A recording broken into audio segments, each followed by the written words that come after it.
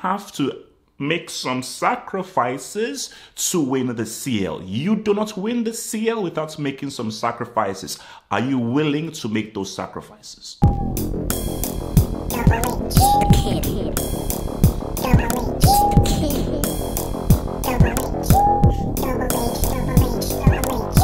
PSG, Paris Saint-Germain, Paris Saint-Germain, man. You can't have your cake and eat it. And I think PSG have to realize and be very clear and concise as what do you want? Because you can't have both. And I think that's the mistake that PSG makes, is that they want both. But you have to respect the Champions League. You have to respect the element of competition, and you have to respect and be aware of how difficult a task you want to do. I support a PSG. See, many people are like, oh my gosh, PSG, these guys are just all money and so forth. You know, I hate them, blah, blah, they shouldn't be around. You know, they're just oil money. Oil money. Hello. This is club football. It's all about money. That's the name of the game. Money is the name of the game. Maybe you didn't get the memo, but the name of the game is money. The name of the game is how much money can we spend? Let me build my dreams, man. Let me say what's up. What is worse is you just have this exclusive club that nobody can get into. I support a PSG coming in and just ruffling feathers and being a new name amongst the big teams in Europe. But PSG, you have to make some sacrifices to win the CL. You do not win the CL without making some sacrifices. Are you willing to make those sacrifices? Let's be real. Because you can't have it both ways. So look, when PSG created this whole thing, when they created the Avengers Initiative, we had a plan, the Avengers Initiative. So like the Avengers, when your boy Nick Fury was saying what's up to Steve Rogers and homeboy Iron Man and those dudes, man. It's like the idea for this whole thing was, we're going to create a super team, spend all this money on a super team, and for us to really make a massive impact in Europe. And that's cool. That is cool. That is really cool. There is nothing wrong with that. But just pouring money into something isn't going to get you the correct results. Let's look back at the Galacticos. Remember, they started this. Perez started this. That was the whole idea. Perez was the first person to start this whole idea of I want to create a super team that will completely dominate Europe. But the Galacticos did, they eventually won like a CL, also called in 02, but they did not dominate the way that people thought they would. Because once people saw a team with like Figo, Roberto Carlos, Zidane, Ronaldo, they win everything. But they didn't.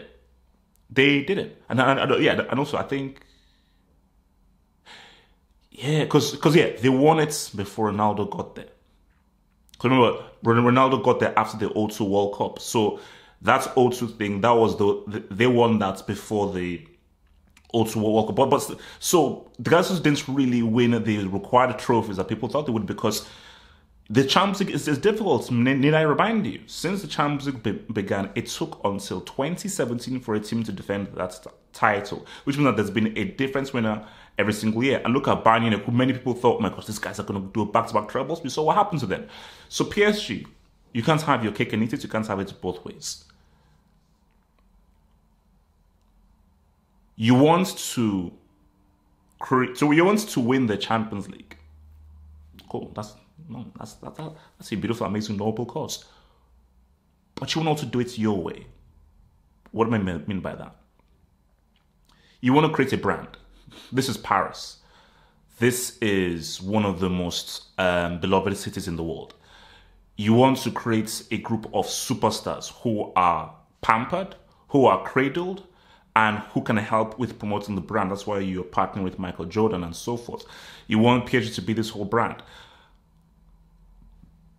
So you want the individuals and superstars to be pampered, but you also want them to win the Champions League. Both of those things don't mix. They don't mix. Take example for a Cristiano Ronaldo. He's a superstar. He's a superstar. I mean, look at how many followers he's got on Instagram. But despite him being a superstar and being one of the most popular sports figures in the world, he works hard. He works hard. He puts in the work. He really puts in the work. And he knew and he knows that to win this Champions League, I have got to work hard. Yeah, I can do all the sponsorships afterwards. I can do all the underwear model things afterwards. But when it comes to this pitch thing, this referee blowing his whistle thing, this quarterfinal, semi-final thing, final thing, no. This is ego and all that kind of stuff doesn't come. It's not about football and really digging deep and understanding how to work this whole football thing. You can't allow your supporters like a Neymar, Mbappe, specifically a Neymar, to do whatever the hell they want and to have an ego and not give a manager carte blanche. Superstars can't just by themselves lead a team to victory by themselves. No, that doesn't happen. It comes from the top. It comes from the manager instilling discipline, a specific idea for them to say, what's up? You can't have a cake and eat it. You can't have it both ways. You can't create a holiday camp for your superstars and expect them to win the Champions League. It doesn't going to happen. And they keep getting reminded of this all the time, you know? Because when you looked at that Bayern PSG thing, people would view it as, oh, it was close. It could have gone either way. But you could also view it as they were never going to beat Bayern Munich. No matter how many chances they had and everything, they were never going to beat them. See, I read between the lines. I look beyond there. Say, no. It wasn't really a close game. It was the footballing world, the footballing ether saying to PSG that no matter how hard you try, unless you change your mindset and psychology of how this club is run, unless you give managers full powers with regards to how to manage this team, you will never win this competition, because this competition requires discipline, requires focus, and requires obedience that comes from the manager. Okay? Barca didn't win those trophies without listening to what Pep said. Real didn't win those 3 seasons in a row without listening to what Zidane said. And so forth. Milan, Ancelotti, Inter Milan, FC Porto, Mourinho, Bayern Munich, Heinkes. They listen to them.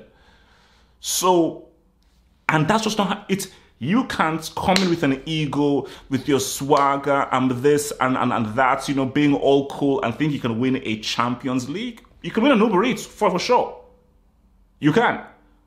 But a Champions League, no. This is the highest form of competition in club football. This is the most difficult competition to win in club football. This is the very, very best. And everybody wants to win this. Everybody wants to win this competition. So you don't have any divine right to win it because you're PSG, because you've got Neymar, because you've got all these dudes. So, because see, PSG's mistake is they want to have it both ways. They want to run the club in their own way, which protects the superstar, and they also want to win this trophy. But as I've always said that, now nothing is guaranteed. Nothing is guaranteed. But it is more likely PSG win the Champions League if they hire a manager who he's got full carte blanche. If Neymar doesn't listen to instructions or what he wants, he gets subbed off, where the manager is king. Look at how football now exists now. Football is telling us that this is the era of the manager. This is the era of where Hansi Flick, what do you want me to do? Pep, what do you want me to do? Mourinho, what do you want me to do? Klopp. This is the era of the manager, and more times than not, and we've seen it so many times, more times than not, the manager and the system defeats the individuals. Look at Chelsea against Real Madrid. And even Mount even said it. Mount was like, oh, Kroos says he doesn't lose sleep over any individuals. Mount said, no, we're not individuals, but we're an amazing team. So the team beat the individuals. Oh, Kroos, Modric, Benzema, these are stars. You know, Chelsea don't have any superstars to the degree of a Benzema, a Modric, a Kroos, but they have a team and a system cultivated by Tuchel, and that is what defeated Real Madrid convincingly. Convincingly.